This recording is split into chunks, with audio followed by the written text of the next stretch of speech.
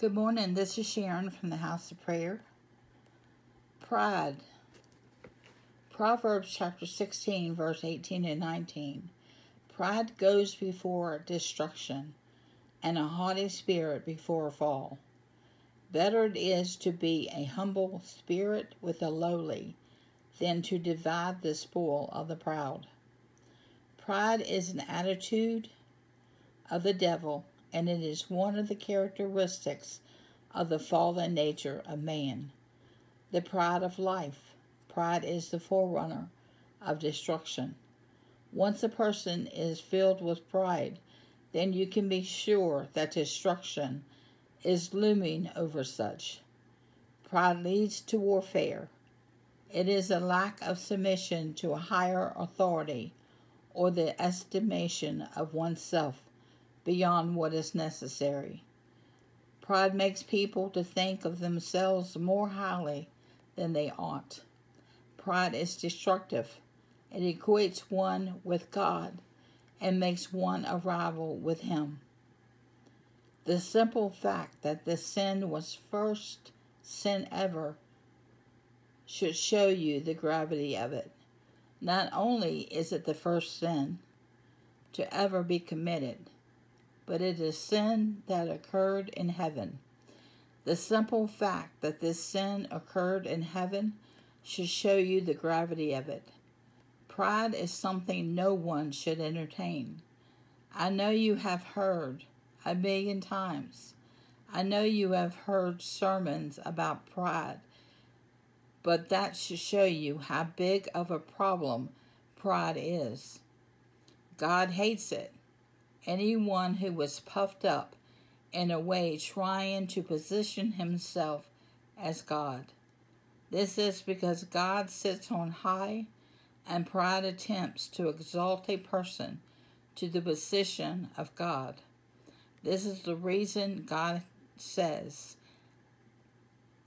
that God resists the proud, but gives grace to the humble. So we see the reason God resists the proud is because they try to become God and therefore have to be resisted. God will not share His glory with anyone else. Isaiah chapter 42 verse 8. I am the Lord, that is my name, and my glory will I not give to another, neither my praise to graven images. A creation cannot equal to its creator. Pride attempts to enthrone its victims as God. Pride goes before a fall. Once a person is proud, the end of such can be accurately determined as destruction. The devil was the originator of pride. The warfare that took place in heaven was birthed by the pride of Lucifer. Prophet Isaiah gave us the account of how the devil came puffed up in Isaiah chapter 14, verses 13 through 15, which reads, For thou hast said in thine heart, I will ascend into heaven. I will exalt my throne above the stars of God. I will sit upon the mount of congregation in the sides of the north.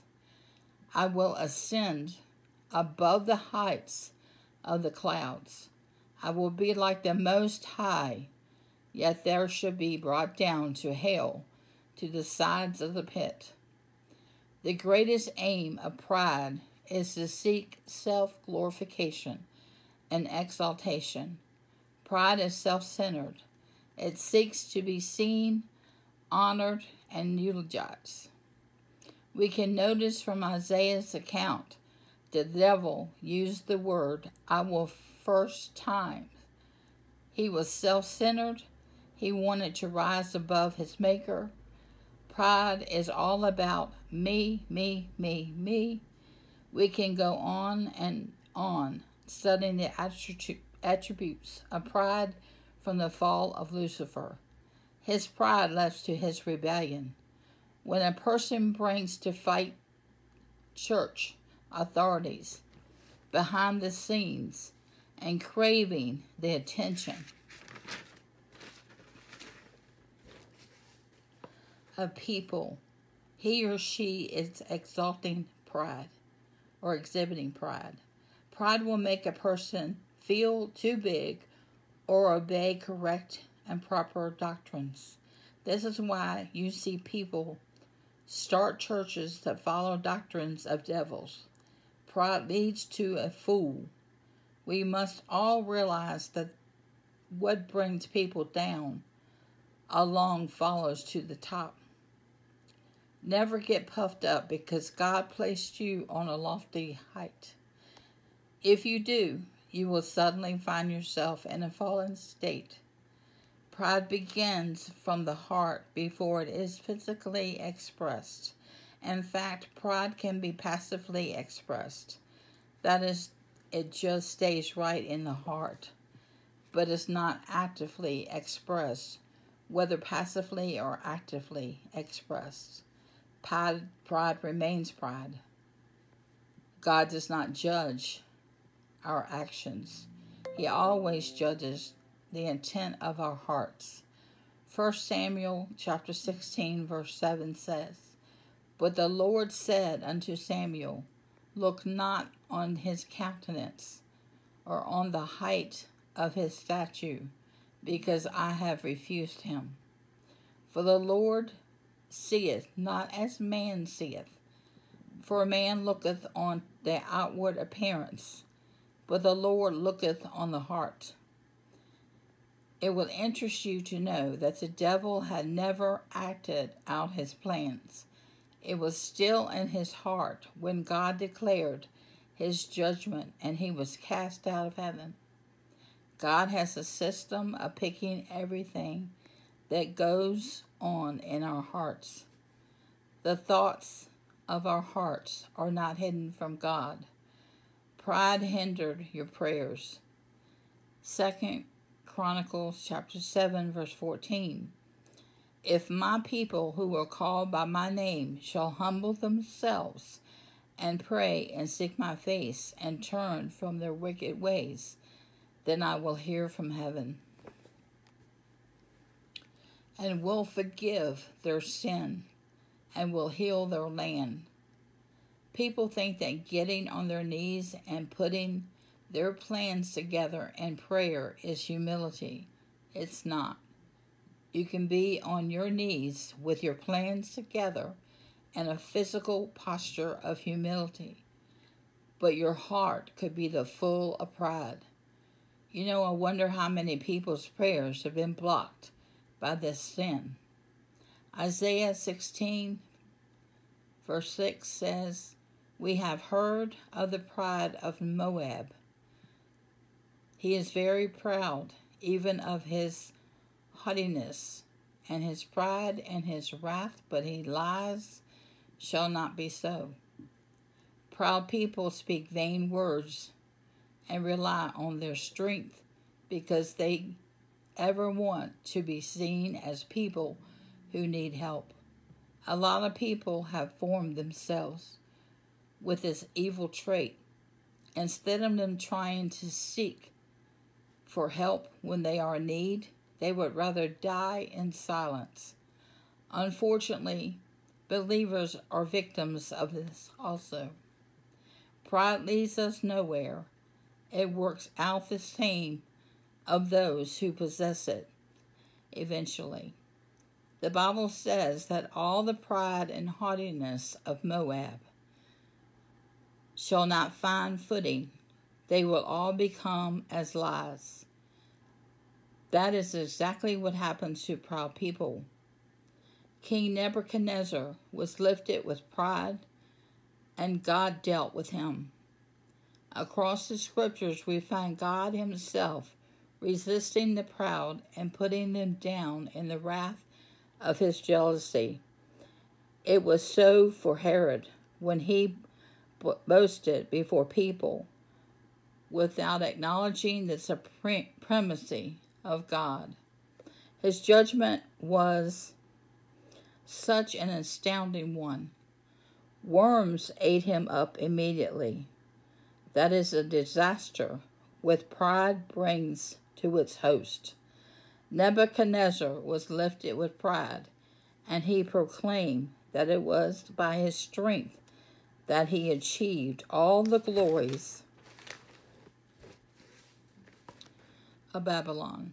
His judgment was pronounced in a dream he didn't understand until Prophet David interpreted to him. Prophet Daniel. Daniel chapter 4 verses 24 and 25 says, "This is the interpretation, O king, and this is the decree of the Most High, which is come upon my lord the king, that they shall drive thee from men, and thy dwelling shall be with the beasts of the field, and they shall make thee to eat grass and oxen, and they shall wet thee, and with the dew of heaven, and 7 times shall pass over thee, till thou know that the Most High ruleth in the kingdom of men, and giveth it to whoever he will." That is no good result that can possibly come with pride. It destroys our relationship with people and with God. Therefore, we must desist from every act of pride and ask the Lord to clothe us with humility. Finally, the humility of Christ is our scale for measuring pride. We must grow in humility, like our Lord was subject to God, although he was equal to him. Now focus on this phrase: shall humble themselves and pray and seek my face. It takes humility to totally depend on God through prayer. When we wake up and go about our day without praying to God, it could mean we can handle the matter of the day without the help of God. We put God to the side and say, "Don't worry, God, I have this day covered. I am the captain of my own ship, and I will order my day today." We do not know what life may throw at us that day, and it takes the grace of God to be victorious and go through the day. From this verse, we see that one of the things that was restricting the people of God from praying and seeking his face was pride. Sometimes our flesh wants to do things by itself and without God's help. It takes humility to ask for God's grace to perform tasks that we might be very skilled in doing. It might even seem silly, but let's think about it. Learned skills such as writing resides in our memories. Without the proper function of a person's memory, it is impossible to demonstrate the skill. It's all the grace of God.